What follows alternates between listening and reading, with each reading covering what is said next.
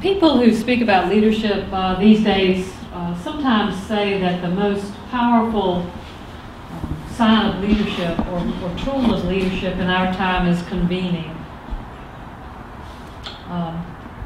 And when somebody, whoever had the first idea to convene a conversation about JustPeace, someone that day did a very powerful thing in convening a conversation. And 10 years later, here we are, because somebody convened a conversation. I was very struck by your comment that we don't want to simply preserve the church that is, but create a stronger church for the world. And in convening conversations, it's important that we, as we engage in conversation with one another, that we evoke an honesty in one another and that we lead with our own honest stories. And that's a very difficult thing to do. Several years ago, I was invited to talk at an event around which the topic was racial reconciliation, and I couldn't quite get going on what I was going to say, so I called our son who teaches civil rights history, and I said to him, Jay, I've got this gig and I need a little help. What would you say if you were me? You know, you teach and work in this all the time.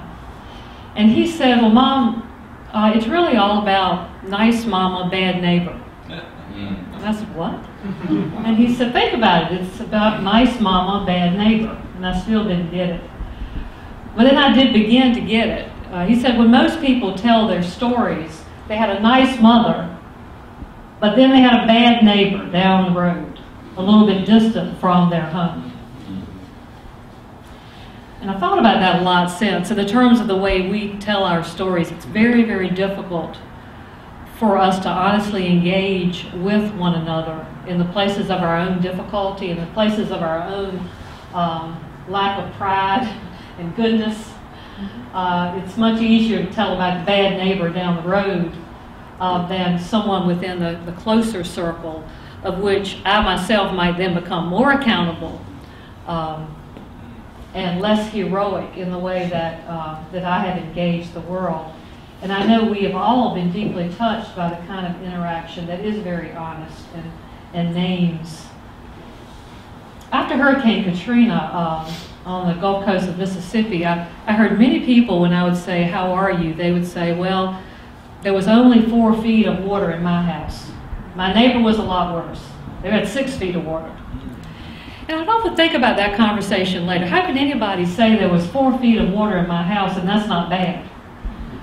But I think it's sort of that dynamic we have of deflecting off our own pain because it's so hard to talk about, and comparing somebody who had even more water. And in this convening of conversations, if we are to lead them well, we have to look at the places where in our own journey we have come up against hard places and backed off, or come up against an opportunity and been unwilling to speak the word that needed to be spoken. I circled back and called our son again later, working on that same presentation. And he said, I asked him another question, a leading question, and he said, well, Mom, just tell them to tell their stories to each other. He said, that's all we need to do. You know, ultimately, if we just get people to tell their stories to one another, we'll make progress in this. That's what JustPeace really is all about. It's circling up and telling our stories to one another in a way that's honest and true.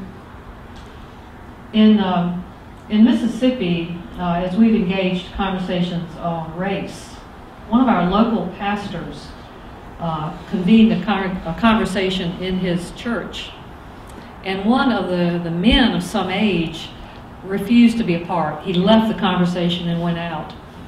And the pastor followed him to his car and had a long conversation with him, standing beside his car in the parking lot. And the pastor tried to understand why he could not be present for that conversation. And finally, the man who had left the meeting, standing beside his car, looked at his pastor and he said, I cannot go back in that room, because if I do, I'm admitting that my daddy is in hell. Those were his exact words. His exact words. And that pastor stayed with him out by the car. And the two of them eventually came back into the room. But that's how deep that conversation had to go, and how long that pastor had to persevere with this person who, I confess, I might have gotten a little impatient with and said, well, go ahead. We'll have a conversation. You go on home. But that's what it takes, that kind of perseverance and honesty with one another. And when we're able to meet one another, to be convened in settings where there is strength, where there is safety, where there is patience, where there is healing love, we do know and believe that miraculous things continue to happen through a church that will be continually transformed. It will no longer be the church that was. We will not be preserving, trying to just make peace within the four walls of the church, but we'll be building a church that can be a credible witness in the world. Thank you.